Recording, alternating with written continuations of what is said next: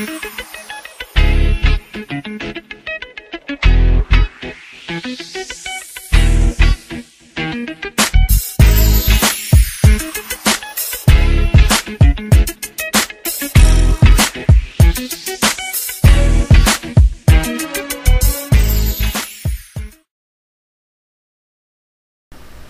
once again, we are going into the modified taper part 2, and we're going to still be using the Andes Easy Fade 21 piece kit, the Andes Styliner 2, the Andes T-Edger, guard 0, 1, and 2. And so let's continue with what we're doing in part 1. And so as I mentioned, in part 2, we're here confronted with the edge up towards the back.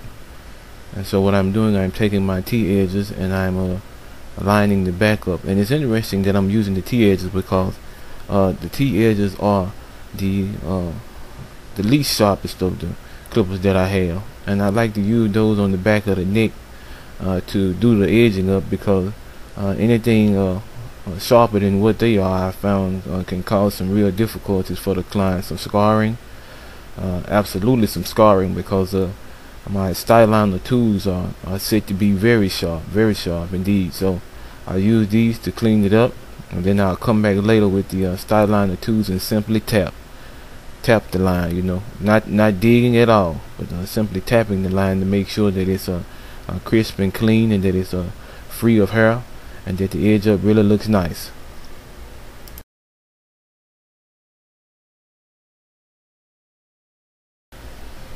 And so I'm repeating the same process on the other side of the client's head. I'm here once again using the Andes T-edges, as I mentioned, for obvious reasons, because it's kinder to the skin that's on the back of the neck.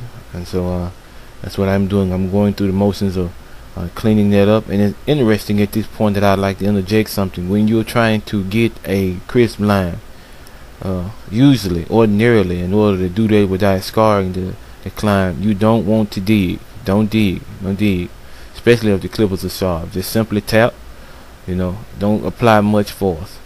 And so here we are getting ready to perform the taper, the modified taper across the front. And so we're combing his hair in the direction that it grows, and as you see, I marked the place where it is that we're going to start the taper. And so we're going to go into it with the clippers with no guard, completely open, and we're going to set that first guideline. Now, in setting that first guideline with the clippers completely open, then they're equal to a 0 guard that's completely closed. And that's why I say in the next few seconds we'll look at a few diagrams, and we'll discuss why it is that you choose that 0 guard to be all the way closed, because you're going to progressively go up into the taper. And so let's look at these diagrams here, the guideline being marked off, and that's the area where we're going to taper. So today we're going to be performing a modified taper. As I mentioned, Donald is a businessman, and so he likes his taper a particular way. He's in sales. So what we're going to do is we're going to start by making our guidelines, and then the depiction that I have here, I've marked off where the taper will begin and where it will end, and blend in with the rest of the hair that we've already cut. We've evened out with the number 1 guard. And so also you'll see in the next diagram that I shaded that region, and that's the region we want to taper. We want that to be tapered in a way that there will be no visible lines from going up in the levels. We'll make sure that the taper is clean and precise. And then in that last diagram, you'll see that I marked off the guards that you use, that you want to use. You want to use a 0 guard, which is attached in the 21 piece kit. It's already in there. So you use that 0 guard at the bottom to make your first guideline, and then you use a number 2 at the top to do the final blending with that number 1 that you use to go with the grain. So now that taper is modified in that usually when we when we taper, we start about mid-range of the ear, and the taper goes up to no more than the temple area. But see, that this particular taper, he likes his taper to be from the point of his ear up to the beginning of his line up at the top. So that whole area, he wants it to be tapered.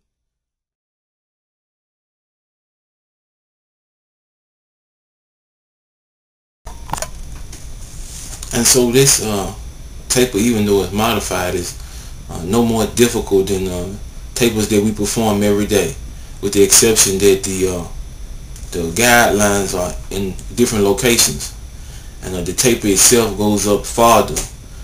So we can adapt to that. That's absolutely no problem. I had to cut his hair a number of times, so I'm used to the fact that that's the way he wants it. He wants it blended precisely, and he wants the edge up to be really crisp. So as you'll notice in the next couple of minutes, I go in and I touch up the edge up with the T-edges, and then I come behind myself with my adjusted Stylizer tool, which I might add are very, very sharp to the point where I don't use these except to go back and clean up behind myself. I don't use them regularly because I noticed that in some cases, if I use them too frequently on the customer's hair, that it will cause some scratches along their hairline. So that's not a clipper that I use ordinarily, unless I'm just cleaning up. I'm making the line more sharp, more distinct, and that entails nothing more than just tapping the line with these pair of trimmers. So that's the modified taper that he likes, and so that's the modified taper that he's going to get. So now I'm using the clipper all the way open, which is equal to a 0 all the way closed. And what I'm doing, I'm going in and I'm removing that first guideline that I put in at the beginning to start this modified taper. It's interesting to note that in order to perform a nice taper, you need to get a game plan and be systematic about it. And so also here I'm using the T-edges to go in and line. If you notice, I'm not pressing hard. I'm being delicate with it, because if your trimmers are sharp and they are adjusted properly, then you don't have to do a lot of digging, and you don't have to do a whole lot of pressure on the clip itself when you're lining it out, when you're edging. And as you see me, I'm just simply using the clip, and here I'm going to go in and make this C shape. Put a straight line at the bottom and at the top, and then I climb up and make the two connect. And as you notice here, I'm still not putting any pressure. I'm using just enough force to cause the clipper to glide over the skin, and then I'll turn the blade over and go and clean up. And so I'm going to repeat that on the other side as well. I make sure all of the sides are symmetric, and then I'm going to tackle the front.